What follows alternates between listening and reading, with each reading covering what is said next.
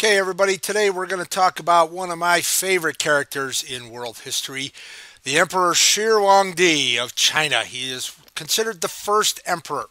Um, Not sure if he's really the first because obviously we've had some dynasties that we've already talked about before him, but he is the first real big name on uh, the horizon. Okay, this guy is a great builder. He is a brutal ruler, a great warrior. Um, just an all around really interesting character. He is the character, as you can see here from the movie, with the picture of Jet Li riding on his horse.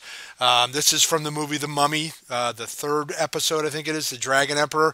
And Shi Huangdi is depicted in this movie. So, a little bit on him and how he came to power. Okay. At the end of the period of the warring states that we've talked somewhat about, when all the philosophies of Confucianism and everything developed, guy comes on the scene. His name is Zheng. Okay. He's born in 259 BC, northwest China, in the state of what is pronounced Qin. Even though it's said Qin, it's pronounced Qin. Most scholars believe his father was an ambitious merchant, his mother a concubine of the king of Qin. But the king believes that Zheng is his biological son, and he makes him the heir to the throne. When Zheng turns 13, he becomes the king of the Qin. Okay?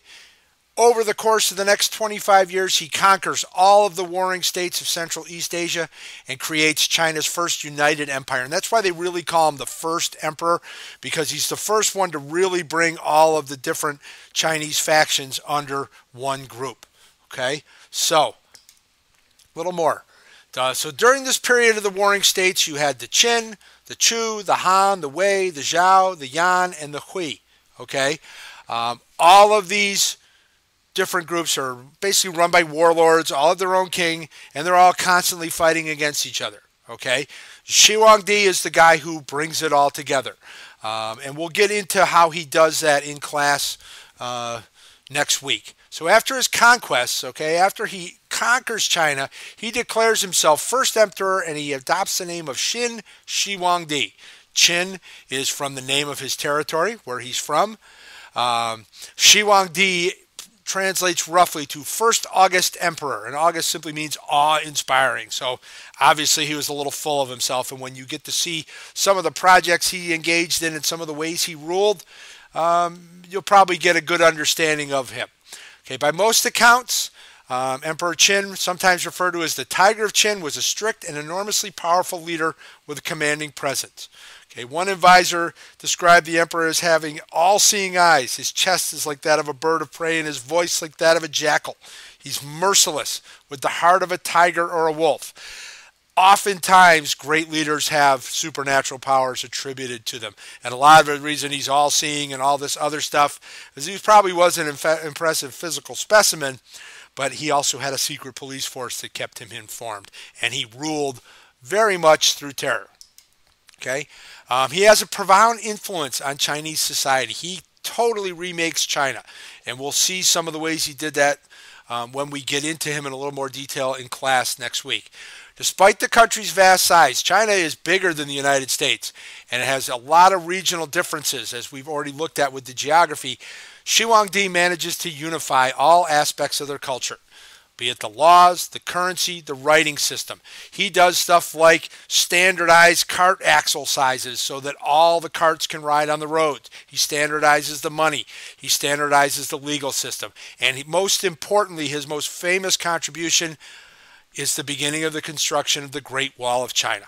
Okay, so in addition to this line of emperors started by Shi Huangdi, they last he's the first of the dynasties that pretty much go all the way to the 20th century, to 1911, when the thing finally falls apart. They can plot their lineage back through time to Shi Huangdi. Okay, China eventually gets its name from the Qin dynasty, as we saw in the John Green movie. Qin is pronounced C-H-I-N, and you add an A on the end, and it becomes China. Even though this dynasty is extremely powerful during his time on the throne, it collapses within minutes, practically, over the course of history, of Shi Huangdi's death in 210. Okay, he rules for from the time he takes power in the kingdom of Qin till his death for about 28 years. Okay, so over this lifetime, he unifies all of China and he rules as the emperor of China for about 11 years, from 221 till 210 when he dies. But the thing quickly goes in the dumper after he dies.